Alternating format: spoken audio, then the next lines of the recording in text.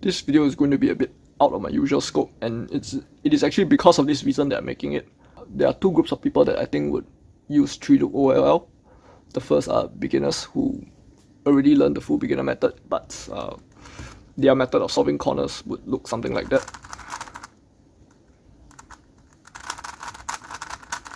And you want to upgrade to something more systematic, but at the same time, Look OLL is 16 algorithms, so before you are able to finish memorizing the whole thing, you can actually prioritize learning a handful of cases first, and then while you're still in the process of learning the remaining cases, those that you have already learned can actually be utilized to do Look OLL.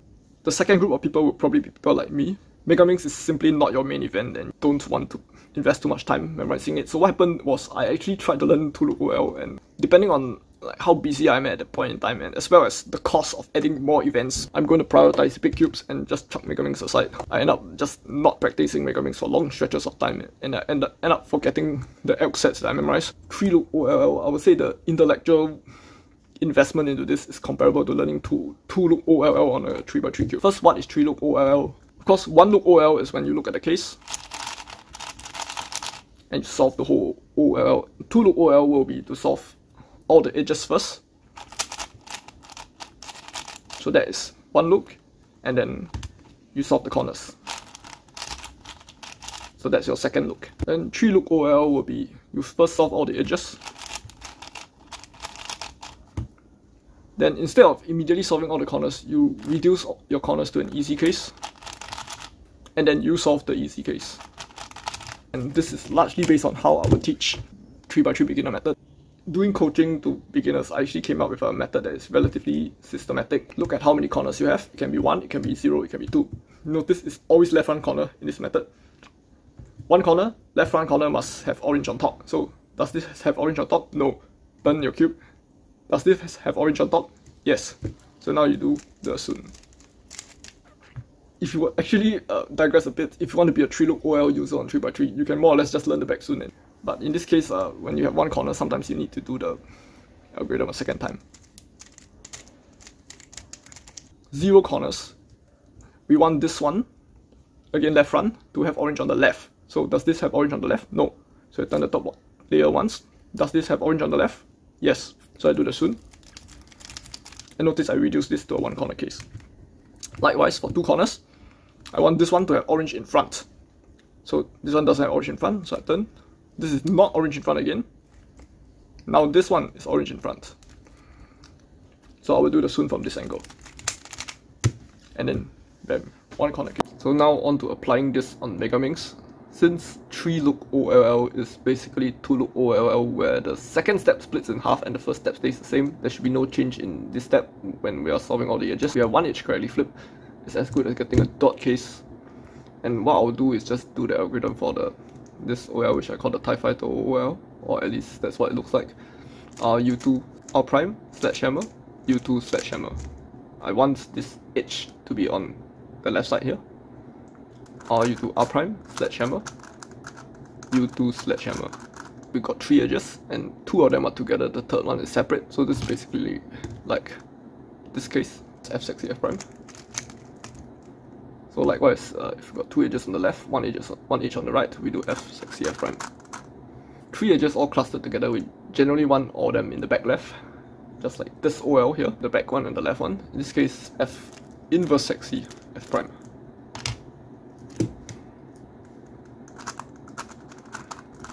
Second step is to reduce your OL into a 2 corner case, and the third step is to solve the 2 corner case. So I'm going to explain the third step first because it's more direct. Basically, once you have 2 corners already solved, there are only 4 possible cases you can get, and the first one is the sune, where you have 3 corners like that. R, U, R prime, U, R, U, 2 prime. Now this one direction matters because you have 5 faces, not 4, and then R prime. The second case here is the backsune. Sune will be R prime, U prime, R, U prime, R, U prime, U2, R. For the remaining 2 cases, these 2 are the back, and this one's in front. So we look at this one. This one is facing the right side. So what we'll do is an inverse sune. R, U2, R prime, U prime, R, U prime, R prime. In this case, we got also 3 corners, 2 of them are together and the third one is split. This time, instead of facing right, it's now facing front. And what we'll do is, we do a sune, but we modify one of the moves. So just for naming purposes, I'm going to call this the big sune. U R prime, U2, U2 R prime. For the second step of 3 look OLL, we will be taking any case where we have any number of corners that isn't 2, and we'll be reducing it into a 2 corner case. So this parallels the beginner method that I will be teaching on 3x3. And what I will tell most beginners is to look at this specific corner here, because the sune protects this corner and it will do something to the remaining 3. However, on the Megaminx, the sune actually protects 2 corners. We're going to look at this corner still, but as a second priority, we'll be looking at this corner like afterwards. For cases with 3 corners, this is similar to getting 2 corners on a 3x3. We want to look at the corner in front as usual, and we want it to be facing like orange in front. The first thing we want to do is this corner, orange in front again. So this is the correct orientation. If it's not the correct orientation, just turn the top layer until it is. And then after that, now we look at our second priority corner. This one has orange on top, which is what we want. So we will do the sune from this angle.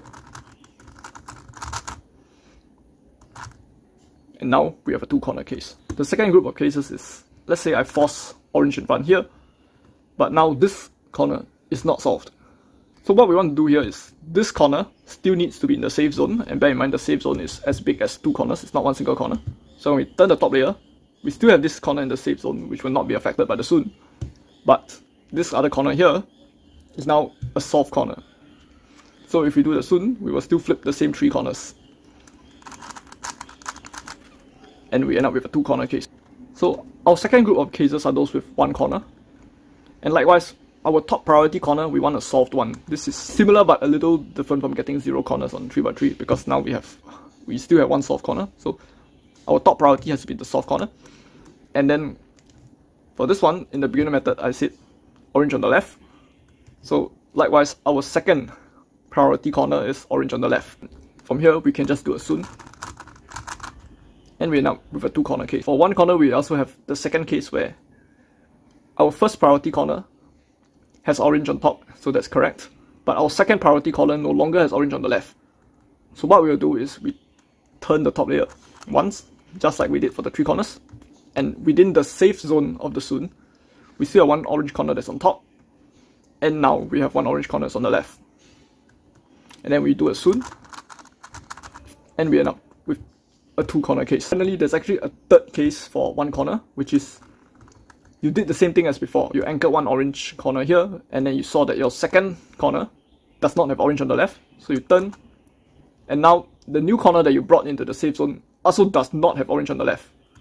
So what we will do here is we actually do a backsune. So we actually sort of flip this corner backward to solve it, and these two, when you flip backwards, they actually don't solve. So I do a backsune and I got two corners.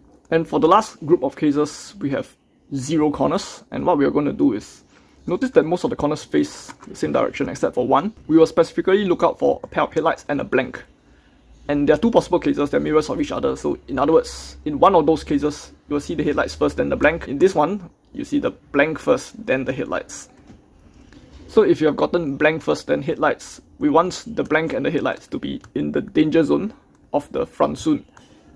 And then the safe, like, protected zone is here. And then we just do the front sune. And we have a 2 corner case. And then finally for the other case, where we see the headlights first, then we see the blank, what we will do is pretty much the mirror image of the same thing. So the backsune, when you do the backsune, the danger zone is in front and the safe zone is at the back. So we want the headlights and the blank to be inside the danger zone of the backsune, and then the remaining 2 corners not involved in the headlights and the blank are inside the safe zone, and then we just do the backsune. And then we have 2 corners. How this works is basically just corner twist math. The total number of corner twists on a cube must add up. So let's say if you have a solved corner, this counts as a 0. If you have a corner like this is 1 corner twist. And then an anti-clockwise twist is basically 2 clockwise twists. So I will just count this as a 2. Then if you have 2 corners, what happens is you are deliberately protecting a number 1. And then since these 2 are 0, in order to add up to 3, the last corner has to be a 2. And regardless of what order is it, this is a 0, 0, 2. This will also work for 0, 2, 0 or 2, 0, 0. Right? you will notice that both the zeros will become unsolved when you do the sune. And then the 2, when you add 1 to it, it becomes 3, which equates to the 0 because everything works in multiples of 3. And then when you get to 0 corners, to protect a 2, the remaining 3 must add up to 4. 4 plus 2 gives you 6. And when you want to split 4 into 3 pieces, it's always 1, 1, and 2. So again, you will solve the 2. You will not solve the 2 ones, only solve 1 corner out of the remaining 3. And now, to expand that corner twist math from 3 by 3 into Megaminx, likewise, doing a sune is plus 1 to these 3 corners. Corners twisted 1 time, this has a value of 1. And then this other corner, it's an anti-clockwise twist, which is also equal to 2 clockwise twists, so this has a value of 2, and of course the soft corners have a value of 0. When we want to purposely put one orange in front here, this is inside the safe zone. So what we are effectively protecting is a corner with a value of 1 and a corner with a value of 0. And due to how corner twists work, they must add up to 3. So the remaining corner will definitely have a 2, and we will be twisting 2 zeros and therefore unsolving them. And we'll be adding 1 more to the 2 and therefore solving this. So our danger zone gives us 1 corner, our safe zone gives us 1 corner, always giving us 2 regardless. Second case of 3 corners, the corner with a value of 2 has invaded our safe zone, and so what we can do is just push it out and pull in a corner with a value of 0. And then when we do the sune, we likewise unsolve these 2 and solve this one. So we got 1 from the danger zone and 1 for the safe zone, which still it adds up to 2 corners. When we have 1 corner correctly solved, I told you to anchor this one in the safe zone and look for one that is facing left. Because facing left has a value of 2. We are effectively protecting 0 and 2, and due to how many spaces there are, the remaining have to add up to 4 so that they can add up to these 2 and make a 6.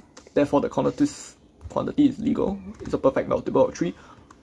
And when you want to split 4 into 3 pieces, it's always 1, 2, 1, regardless of what order it is. And when you do the sune, you add 1 to the 2 ones, they become 2, they stay unsolved. You add 1 to the 2, it will become solved and therefore give you 1 corner in the danger zone. And then the safe zone already has 1 corner in it. So if I do a sune like that, I have 2 corners. And in this case, when we want to protect 0 and 2, but we realize that there's a corner with a value of 1 in its place, what we can do is likewise, same strategy, push it out. And hopefully we can draw in a corner that has a value of 2, which in this case it has. And that's why doing a sune here will work if you can see that this corner is also facing left. However, if you notice this one is facing right side, this one is also facing the right. So no matter how, you cannot, like in the final case, you cannot have a corner of value 2 that is next to your value 0. In a scenario like that, we can basically just rely on the backsune, which is minus 1 to 3 corners, because it's a mirror of the sune. So instead of plus 1, it's minus 1. Since like the strategy I told you for this case is to anchor a 0 here and hope for a 2 here, and then if you don't have a 2, you push and you hope for a 2 here. However, if both of them turns out to be 1, this means that these 2 are 2. And then this 0 and this 1 already happen to be in the safe zone of the backsune. And then when you do the backsune to these 3, we know that these 2 are 2. So when you subtract 1 from these 2, they will still remain as 2. But when you subtract 1 from this one, because we know that the 2, this is the one and only case where we have 2 1s that flank the 0, this 1 will definitely minus 1 from it and become a 0, and therefore you solve this corner. And therefore the danger zone has 1 corner, and we deliberately protected 1 here, so the safe zone gives us 1. And then for the 0 corner case, what we are going to do is basically look for the blank and the headlights. And the reason why is because if all the corners are all facing the same direction, we all know they have the same number.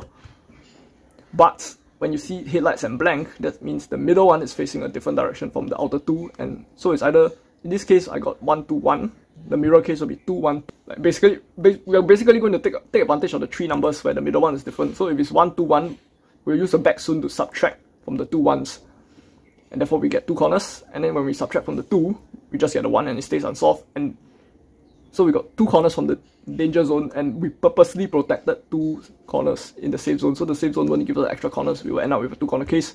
Likewise for the mirror, if it's 2, 1, 2 instead, we will do a sune. So that's why if this headlights first and blank, let's say if it's blank first and headlights, we put this into the sune area.